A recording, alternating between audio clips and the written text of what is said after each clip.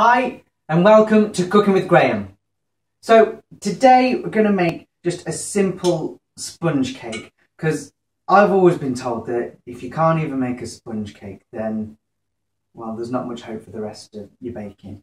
So I'm going to be using a tried and tested method that has never failed me and always makes really nice sponge. So to start with, I'm going to take two 8-inch cake tins.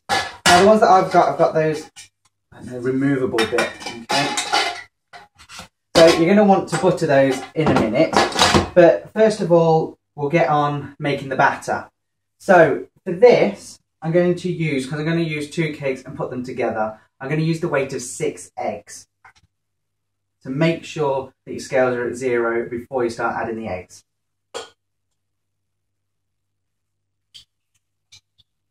Okay. So that has now come to 316 grams. So that means for the flour, the self-raising flour and the caster sugar and the margarine, I'm going to have to put the same amounts of those in. So 0 your scales. Caster sugar, so in it goes until you've got the same amount as your eggs. Okay, fab. In with the self-raising. It always takes longer than I think, this bit. Okay, lovely. There we go. Now for the margarine. Save the little thing that comes on top of it because it's really good for greasing your tins with. And again, this is always kind of more than you think. There we go, fab. Okay.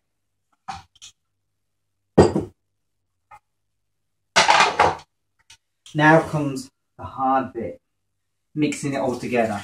Normally, I would use some kind of like food mixery type of thing. But today, I'm going to do it by hand. We'll see how it goes. Oh, first things first. Vanilla extract. You want around about a teaspoon, well, 2 teaspoons because I've doubled the recipe. Now I'm using one that's called a Madagascan vanilla extract, and it is really vanilla-y.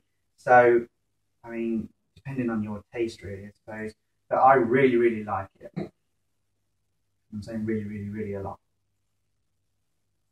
Alright, so in that goes as well.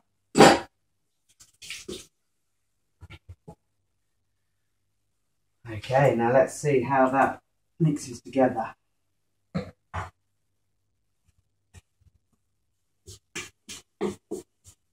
So you want to keep mixing this until it's completely all mixed in together and it makes a nice, I wouldn't go as far as saying firm batter, but one that takes a little bit of time to drip off. You don't want it too runny, but also you don't want it too thick either. So what I did, I got my margarine out before making it, so it's had a chance to go a little bit soft, and that makes it a little bit easier then to start mixing it all together, because otherwise if it's really hard, then you spend all your time just, trousers falling down. You spend all your time trying to get through that. Now, I always like to think that doing it by hand, it's like a workout. So, I can enjoy the cake more then. You want to make sure that it's all really well mixed in, and you can really easily miss the bits at the bottom. You don't want bits at the bottom that are then gonna not combine with everything and ruin your cake mix. Okay, so it's starting to come together.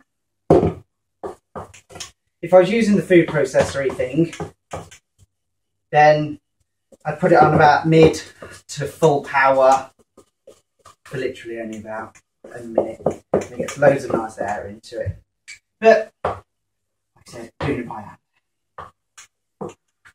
Now I always think, because I'm going to put this together a bit like a Victoria sandwich. I'm going to make two 8-inch cakes and then stack them on top. Now whatever you put in the middle of it, I mean, you know, it's up to you. But so I'm going to go traditional today and just use some jam that I've bought. I can't be bothered to make my own jam really. And then some buttercream. We're going to make while these are cooking. So at this stage, I'd get your cooker on because you need it preheated at around about 180 degrees C. This is where you pull all the funny faces trying to be really strong to get it all mixed in nicely. So you see, it holds its shape and it takes a little bit of time to drip off. Aside for a minute. Now, I always use butter to line my tins with. One, I think because I like the taste, and two, it just helps it come apart later on. So what I do, put a chunk off, and you can use this to hold it if you want, but I like to get a bit messy and rub it all over it. I mean, they say that they're non-stick, but I think that's a lie, really. You really, really nicely well grease it, and you're not going to have any worries of it not coming out of the pan. I've seen people use flour, like coat it with flour, but in all honesty, I've never tried it because I don't really believe that it works. But if anybody out there has used it, let me know. Go on to my channel, leave a comment, let me know. Alright, lovely. One done, put it together. What I really like about just normal sponge cake is it's so versatile. You can use it for anything, make it look posh, make it just because you want to make something, and it's one of those that you can make really quite easily and quick. So they're ready to go. So what you need to work out was that combined weight and then divide it by 2. So you put margarine in it, so that's one lot of ingredients, caster sugar in it, another lot of ingredients, flour and eggs. So 4 times whatever the first ingredient was.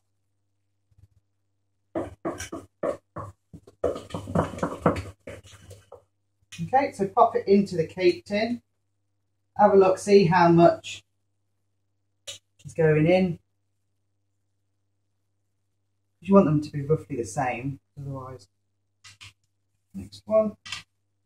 So like I said, you know, your maths doesn't need to be perfect. It's rough, it's ready, but it'll make a fab cake. This is where I've got this really cool spoon thing. Well, I don't know what it is, spatula type thing. It's really good because it gets in all the nooks and crannies, so you can get every last little drop. Okay, so I've put a little bit too much in that one. I'm just going to scoop a bit out. Okay. So if you just want to have a check, and they're roughly the same. So just gently even it out. Now my cakes always tend to rise in the middle a bit much for my liking. So what I keep trying to do, I don't seem to be doing it very well though, unfortunately, is taking a bit of the mixture out of the middle and trying to push it around the sides instead. Again, if anybody's got any hints, tips, tricks for trying to make it a bit more even, please do let me know. Put some comments on this video, please. I do the same for the other one. And there we go, the oven's now up to temperature, so we haven't wasted any time or energy keeping that oven heated when we don't need to. Probably have my tongue out for after this. Okay, in the oven they go, 180 degrees. for around about 40 minutes. Okay, so in a moment, I'll clean up and then we'll make the butter icing. Okay, so now we're going to start making the butter icing. Now, what I always find, well, when I've tried to do butter icing in the past, it's something that's so simple, but if you don't get your butter a little bit gooey, so to say, it's just ridiculously hard work. So I've got here already softened, cut up 140 grams of butter. Lovely. Now, whatever you use of butter, just double the amount of icing sugar. This amount, this 140 grams of butter, should cover the sandwich bit of the cake. But now for the really messy bit, so we need now 280 grams of icing sugar. Icing sugar just goes absolutely everywhere. It's like I've been dusting for fingerprints or something.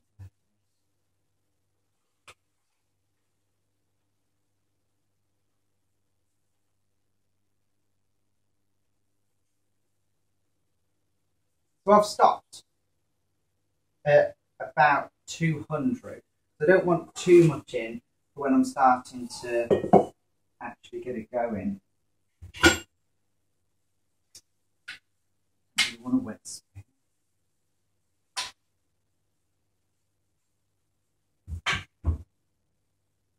Now, if you go at this too much, you just get puffs of icing sugar in your face. Got that one of those Elizabethan characters. I find this bit actually harder than the making the cake. To keep the mixture gooey instead of just solid, 1 to 2 tablespoons of milk.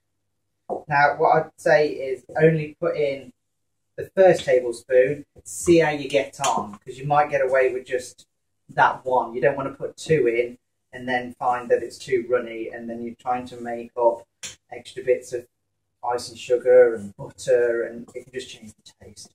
Now, I use soya milk. I've never really noticed the difference. I always like to flavour my butter icing. So the recipe, you can put a few drops of food colouring in this. So I replace the food colouring, because I don't mind it being white, I'm happy with it being white. I replace the food colouring with a few drops of vanilla extract.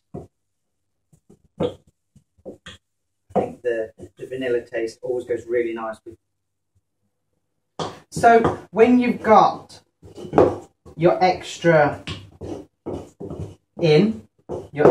icing sugar, in, that'd be the time when I'd put the first tablespoon of milk in. It just really helps it come together again. When you've done that, add your couple of drops of vanilla extract instead of colouring. Combine it all together and just feel it, see how it's going. Do you think it's spreadable? Do you think it's not? And again, that's when you can put a little bit, only tiny amount of milk into it, just to loosen it up again, because don't forget your vanilla extract, that will start to loosen it up as well. So I'm perfectly happy with that. That's nice and spreadable, and that'll taste lovely with the rest of the cake. So I'm going to leave this just sitting on the side, waiting for the cakes to cook, and then we'll come back when the cakes are ready. Okay, so the cakes are nearly done. There we go. Now, I was always heard that thing about cakes singing. Yeah, I know. But if they're still making that kind of like bubbling noise, it still means there's too much moisture in it. But what I used to find was that then I'd end up taking them out far too late and they'd be dry and everything. So I'd kind of go for something in between. So let's have a listen to them.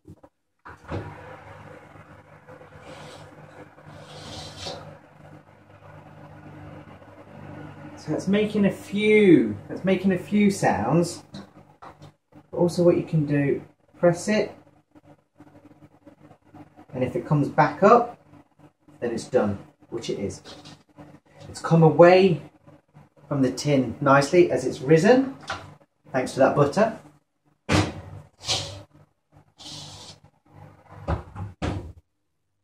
That one sounds good as well. Okay, so what we'll do now for this, we'll leave it. We need it to cool in the tin. If you try and take it out of the tin, it can start to collapse, or it will start to stick to the sides, or it will stick to the bottom because it's still too hot. So I'd really say invest in some of these little cooling tray things. They're really cheap and they're really, really good. They keep everything out of the way. The air gets underneath, so things cool a lot easier. So again, while that's doing, have another cup of tea. Okay, so I've left the cakes to cool for quite a while, just so that I can touch them now. Now, I always think the easiest way to get these out is to use some kind of, I'm just using, well, this coffee thing. So, put it over it, and just let it do it itself to start with, and then just let it fall down. Fab. Okay. Get that out of the way. This is all the tricky bit, you see. Okay. Now the bottom will probably still be quite warm, so just be a bit careful with that, okay? Do the next one. That's it. That one came off really easily. If you've greased it properly, it will come off. That's the way. Now you've got to get them off. Okay, so I'd go back to using some kind of spatula for this. Got one here. Now, as you can see, this one's a little bit lopsided, and that's because I didn't put it in the oven flat enough. So that's my own stupid fault. So let's get this off.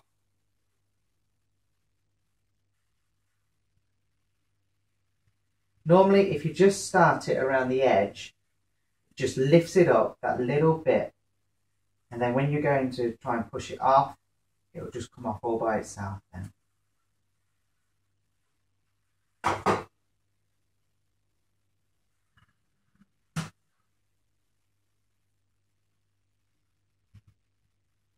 There we go.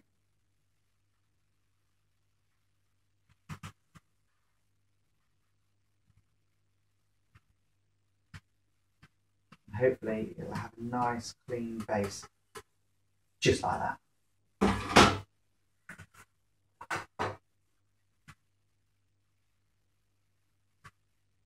There we go. Just be careful because this bottom bit can be still quite hot. But at least now it will cool nice and quick. And we've got the cake off. Smells lovely. Okay. What I'd be doing is, well, have a quick look at which one you think is the best one, because you can leave the dome on the best one and have that as your top. So I think top wise, I'm going to go with this one because it's level. So what I'll do, I'll cut the top of this one off to make it flat.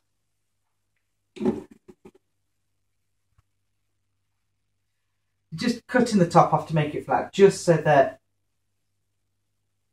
when you come to putting it together, it's just actually got something to sit on level then. I mean, I know it sounds really simple. I would never chuck any of this away. You can always have a little munch on it, and it's always really nice to taste it.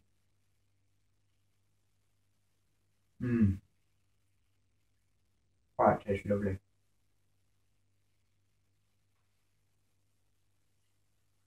Definitely nice. Alright, so again, I'm just going to leave it 10-15 minutes. Make sure that it's nice and cool, because you don't want to start putting your butter icing on and your jam if it's still warm, because it'll all just start to run and it'll just make a complete another mess. Okay, back in a bit. Okay, so it's time to put everything together now. So I've got a spatula type thing. Just work the butter icing, buttercream, just to make it a bit fluffier, which also makes it a little bit easier to spread. Sometimes this can be a bit awkward to spread. So first of all, I'm going to put the butter icing on and then the jam.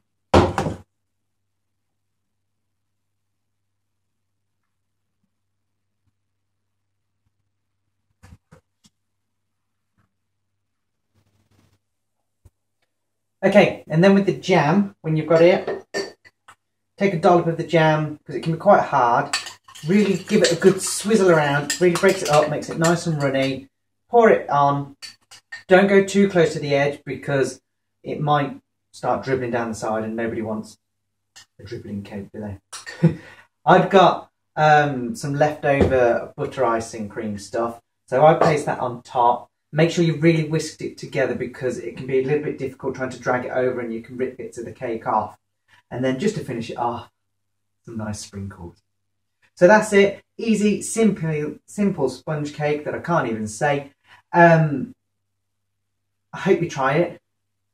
Any ideas on additions to the recipe, please let me know. Put comments at the bottom of the video. Share it with your friends.